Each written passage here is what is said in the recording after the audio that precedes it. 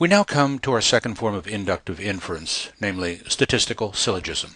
Remember that a syllogism is defined as an argument with three lines, two premises together with a conclusion. Syllogisms can occur anywhere arguments are offered. In a statistical syllogism, a certain feature is ascribed to someone or something because that same feature is found in the class to which the person or thing belongs. Here's an example. Most surgeons carry malpractice insurance. Dr. Williams is a surgeon. Conclusion, so Dr. Williams carries malpractice insurance. As you can see, this is an induction. It is possible for the premises to be true and the conclusion false, so it's non-conclusive. Let's examine the structure of statistical syllogism more carefully. First, we note that the first premise uses the quantifier most, so the statement is a non-universal generalization. If it said all surgeons, it would be a universal generalization. The form of the argument is as follows. Premise 1, most A's are B's. Premise 2, W is an A. Conclusion, W is a B. Here's another example, this one taken from naval history. Premise 1, most famous battles involved careful strategy. Premise 2, Trafalgar was a famous battle.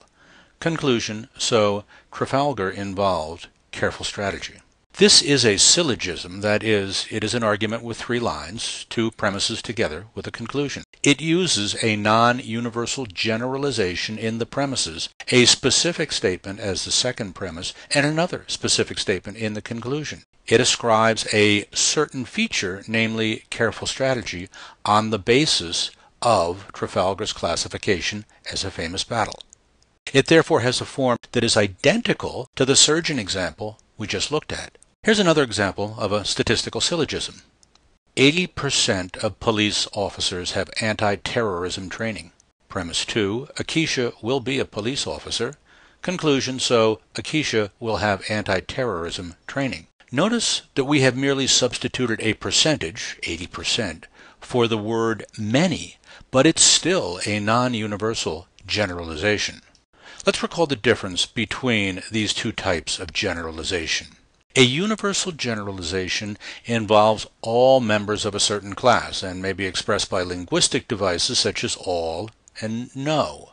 A non-universal generalization only involves some members of a certain class, and it's often expressed by words such as some, most, many, a few, lots of, n%, etc.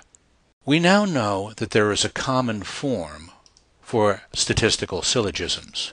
N% of A's are B's, where the percentage may be substituted for by other quantifiers such as many, some, etc.